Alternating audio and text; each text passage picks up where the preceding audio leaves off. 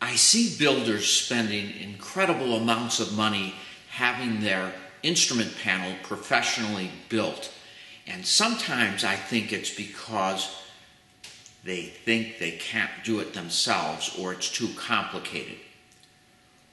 This week, let's take a look at how easy it can be to install a communications radio in your panel and do it yourself and not screw it up.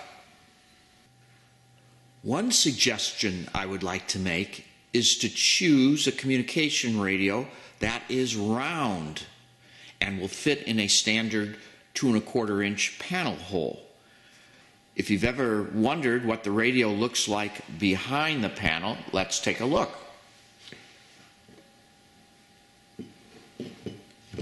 And there it is. What's really nice is there are only 2 connections on the back. One for the antenna and one for everything else.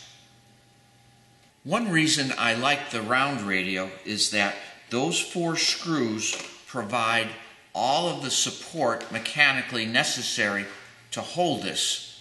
There are no brackets or gussets needed. The 4 screws have more than enough strength to support this on your panel.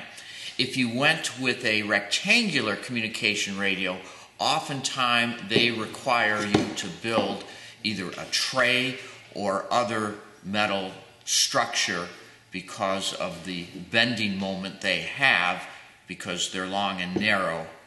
It's just not as easy as mounting a round one. But that's a personal choice. There are at least 4 popular manufacturers of radios that fit the bill with the round radio form.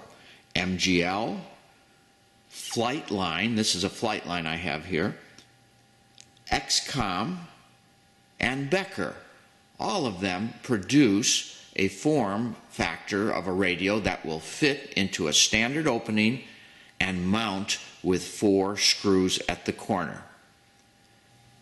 So let's look at what it takes to get these 2 connections hooked up, because the rest is just the 4 mounting screws in the corner. Here is the part for the antenna. It is just a BNC connection. You can buy these cables pre-built with the connector on the end, so all you have to do is press it on to the back of the radio connection and twist. The other end of this cable goes to your antenna. The real fun begins when you have to figure out how to wire a plug that goes to the other connection with all of those wires.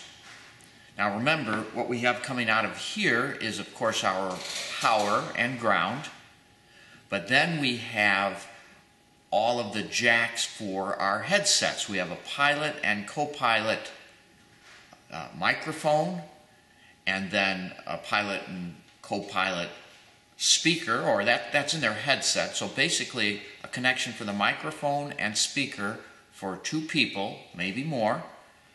And then we need a push-to-talk line so that when we hit the stick button, we transmit. And we might also want some audio to play or music, so we need another jack for that. So how do we wire up a plug with all of those connections? Well, actually, it's very simple.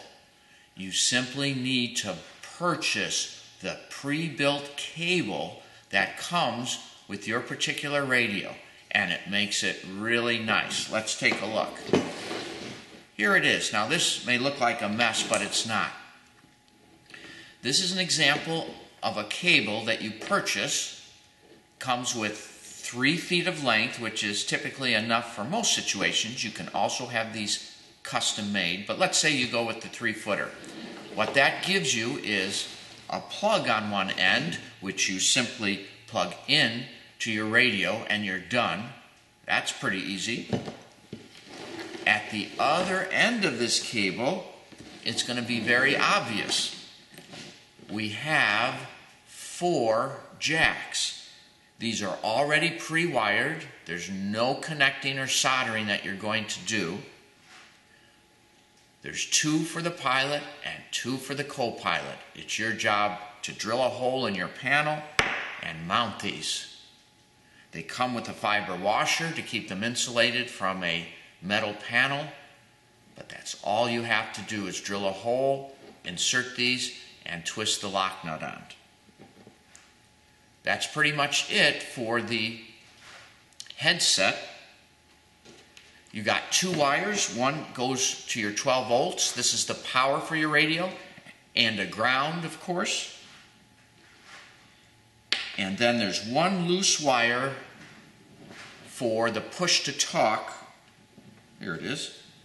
For the push-to-talk for your microphone. That's pretty simple.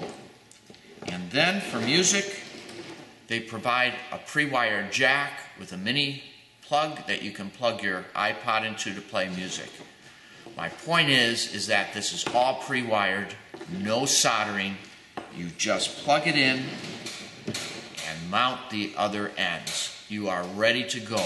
It could not be easier to install your own communications receiver in your aircraft, and the magic is in purchasing the pre-wired cable. All of the manufacturers provide this because they know that it takes a lot of time to wire this. And here's a little secret. If you pay a professional installer to install your communications radio, guess what they're going to purchase, because they're no dummies? They're going to purchase the pre-wired cable also.